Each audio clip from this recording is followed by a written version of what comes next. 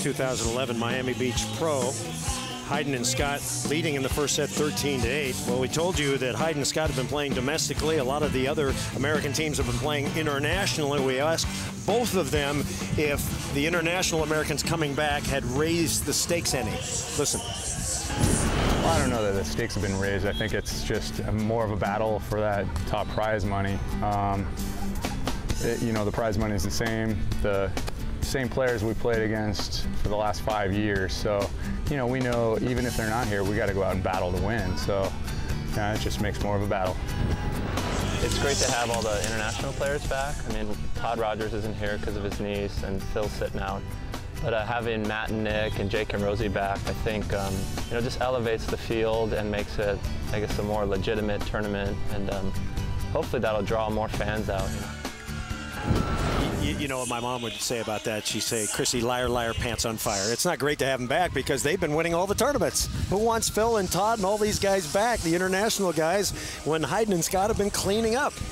That's, I'm a poker player, and the words were saying one thing, but the body language was telling something else, so I'm calling a bluff on that.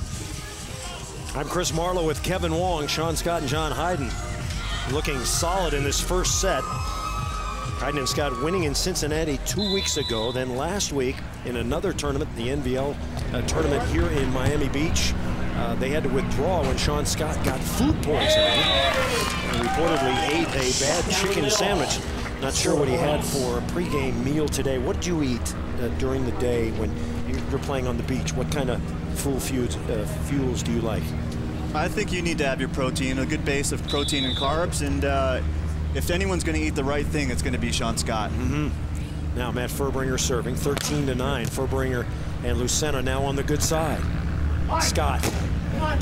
Chance for point. Fuerbringer spins. Got it! The last strand on that black stripe. Matt Fuerbringer. Thanks to the heavens on that one. Two big developments in that play. Number one, Matt Fuerbringer going aggressively for his serve. Number two, Matt Fuerbringer making a great play in transition on something that's not really a normal play. Good trouble play for Matt Fuerbringer right there. A big point there. Cuts the lead to 3. Fuerbringer will serve again. Played a number of years indoor in Europe before switching to the beach. Over the net, Fuerbriger's got it. On the right side, bang! Matt Fuerbringer. Fuerbringer with back-to-back plays, but you have to look back at Lucena and him pushing his big guy's buttons, and that's something that a veteran defensive player knows how to do. So Lucena and Fuerbringer, after a very slow start, they trailed by 6, 10-4. And that now climbed to 13-11. Of course, once again, we tell you they're on the good side. The wind is in their face heavily. If you've ever played beach volleyball, you know that's a big advantage. Hit it harder, serve it harder, and the ball will stay in. Here's Sean Scott, and Scott puts it away. How did you, as a blocker, handle Sean Scott? What's your strategy against him, if you don't mind sharing? That hit he just hit is his favorite hit. It's down the line. If you give him any space on the line, he's so good at identifying it and slapping it down. So you have to start there and make your moves from the line. Now Hyden to serve. High set, Fuerbringer. Nice up by Hyden. Lucena with the blast. Nick Lucena. Really making a big push here, but is it too little too late? Right now it's 12-14. They have 2 more serves from this good side before they have to go back to the bad side. Lucena will serve it. Sean Scott. Set is off and he cuts inside. Of course, if you follow beach volleyball, you know Sean Scott married to beach volleyball's Rachel Walkholder, a terrific player. They just had a youngster. Nyla Ashley, September 15th, along with Koa, their 2.5-year-old boy. More pressures, more expenses, a new house, lots of pressure this year. Of course, Rachel, a terrific player. Sean can always get some advice from her in terms of his volleyball skills. Lucena down the line for a point. Neither neither of these teams utilizing a coach today. And we'll talk more about coaches in a moment. We can tell you that Bud Light Lime is the official beer of the series. And I could use one right now. I'm Chris Marlowe with Kevin Wong. This is the first set of our men's championship final.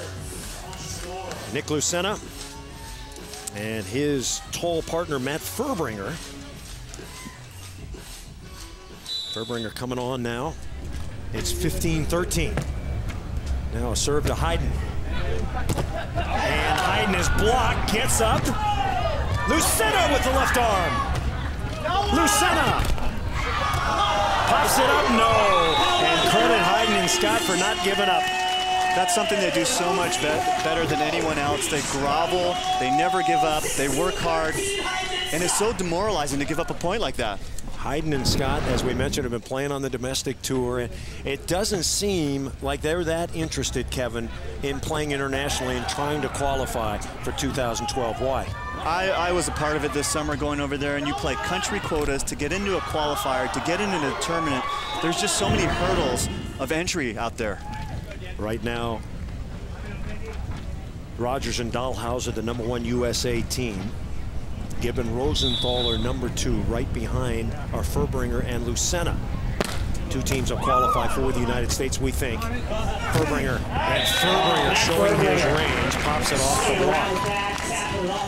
Of course, there was talk about Olympic trials in 2012, but that idea seems to have gone away. Seems like a great idea for the next quadrennial. Pro is brought to you by Jose Cuervo. Jose Cuervo reminds everyone to play hard and drink responsibly. By Mitch, by Paul Mitchell. Style isn't born, it's groomed. And by Spalding, the original and best ball on the beach.